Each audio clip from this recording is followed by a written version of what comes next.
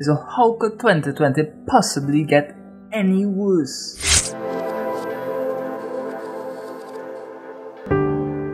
That's a statement I think each and every one of us have said at some point this year. For the rest of the year, I'm no longer saying that. That's like the bad vibes.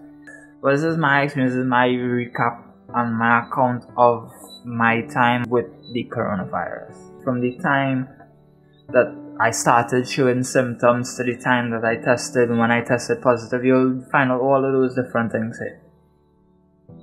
This is by no means and no stretch an easy video to make, but this is a part of my life. This is something that I went through, and not all memories are going to be good memories, but it's a part of life, and this is not necessarily something positive. I hope somebody watching this can take something positive from this video, and we can all do our part in staying safe.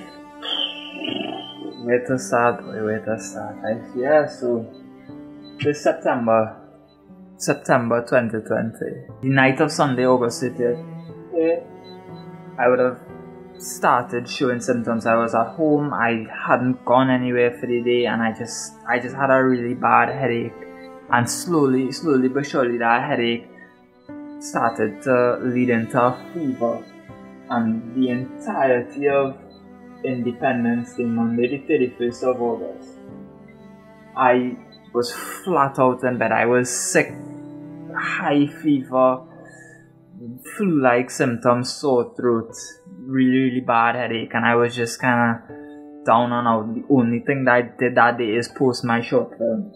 It was deemed in my best interest to go and get tested on Tuesday, the 1st of September. I'm like 2 minutes away from going getting it done now, and I'm like, my hands are like trembling. I do have some of the symptoms, but not a lot of the symptoms. I don't have all. I can still breathe properly. My chest is not hurting.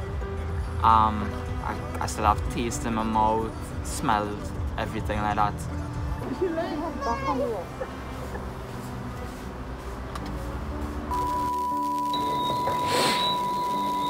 So I did my COVID-19 test earlier today, and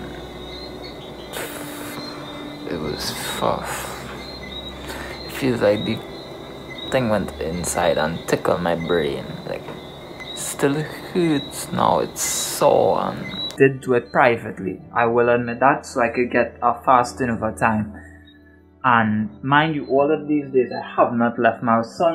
From this Sunday, the entirety of the Sunday I was at home and I had not left my house. Then the second, quarantined at home, didn't go anywhere, didn't get any results. On Thursday, at around, I would say about 10 to 4 in the afternoon, I received a phone call, and then it's that phone call is when they told me, you have tested positive for the coronavirus. So today is Thursday, the 3rd of September 2020, and I was just diagnosed with the coronavirus. I tested positive for the coronavirus. Not exactly sure how to feel about that. It's just become very real all of a sudden, and kind of scary, to be honest.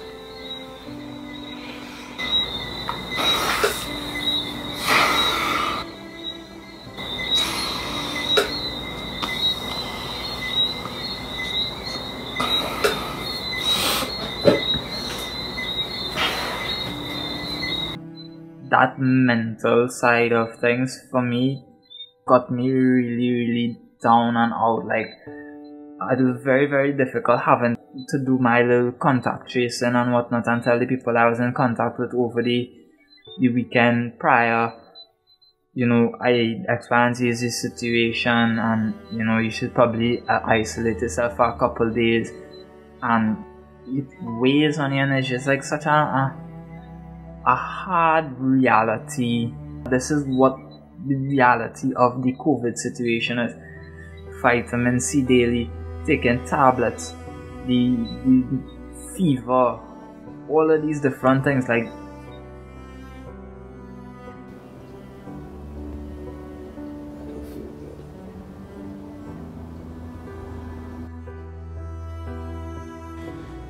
that way I wear my face mask just to protect, you know, waiting on my mom to come and probably have a glass of vitamin C or something, but feeling a bit better today. You know, it's good to come out and get some sunlight. This is my life in quarantine. I'm not dealing with it well. Which brings us to today, Monday the 14th of September. Today is what? Today is Monday the 14th. Monday the 14th of September, coronavirus test 2. I highly do not recommend going and getting things stuck up your nose.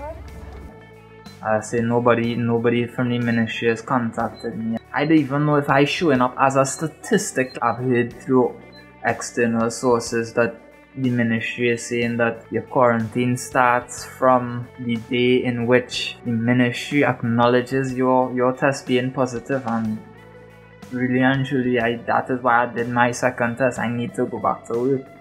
I need to get my life back in order, you know. As I said, being a self-employed person with COVID-19 is very, very rough. It's also been an eye-opening experience for me. So once that test comes back negative, I should be good to go, and I mean it. I'm now going to check my results from my second COVID-19 test. See what the results are. On top? Yeah. No, you are still COVID positive. Ah!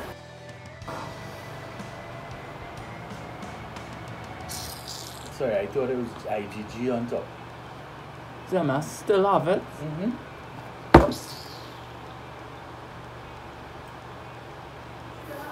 Yep. Okay, so in that last clip, I may have slightly overreacted, just a little bit, but yes, the test did come back a very bare positive. It basically meant that I had small traces of the virus still in my body. Couple more days inside and your boy will be free. But mind you, I'll still be very, very safe and wear my mask. And you are responsible for yourself and yourself alone. It's almost like driving a car in Trinidad and Tobago. You gotta drive for you and the other person, because you don't know what they're doing, where they have been. You have to make sure you know and you are as responsible as you can be as an individual. But yeah, this has been a very heavy, kind of raw, emotional, up and down roller coaster of a ride video. Thank you for watching. This has been my COVID-19 story.